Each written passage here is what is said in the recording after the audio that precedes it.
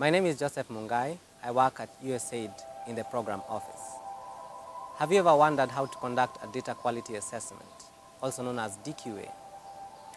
A DQA process has about 5 steps: preparation, desk review, field review, documentation, and developing a mitigation plan with the implementing partner. The program office keeps track of when the indicators are due for DQA. In the preparation stage, this involves notifying the implementing partner who will be visited. Let them know the date that the USAID DQA team will be visiting them. And it is good practice to inform the implementing partner who among their staff should attend these meetings. And this would include the monitoring and evaluation specialist and the chief of party. You should also inform the implementing partner what types of documents you would like them to make available, and this would include the monitoring, evaluation, and learning plans, the recent annual and quarterly reports, among other documents. Remember to send the DQA checklist in advance. This will let the implementing partner know what they need to have at the meeting. As you prepare for the DQA field visit, you will need to review the documents related to the indicator going to be assessed. This will enable you to customize the data collection tools appropriately.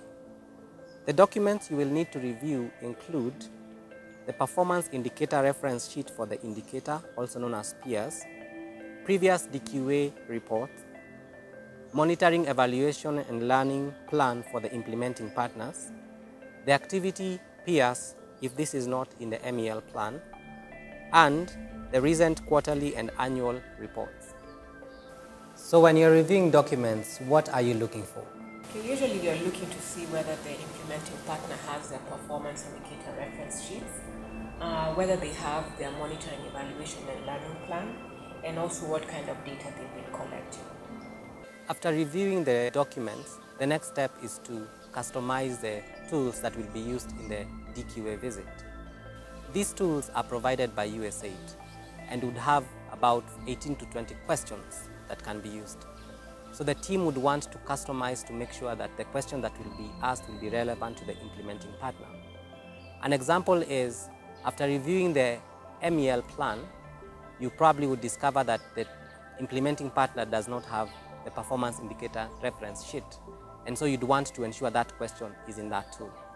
Another example is, after reviewing the documents, you discover that the implementing partner does not have subgrantees.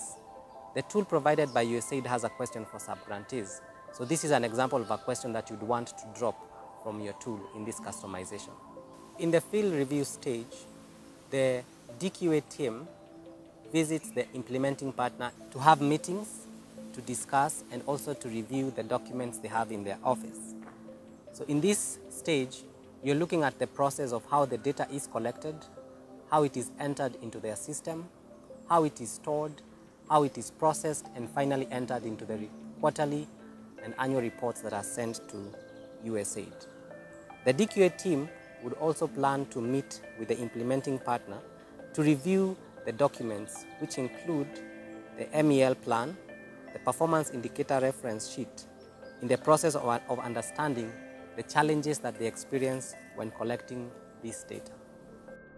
After the field review, the DQA team needs to document their observations of the findings on how the data is collected and processed by the implementing partner. In this stage, the individual members of the DQA team are provided with a template where they enter their observations about the integrity of the data collection process. Once each individual has filled in their template, they would come together and compare their observations and come up with a consensus, which provides the reference for giving feedback to the implementing partner of the DQA visit.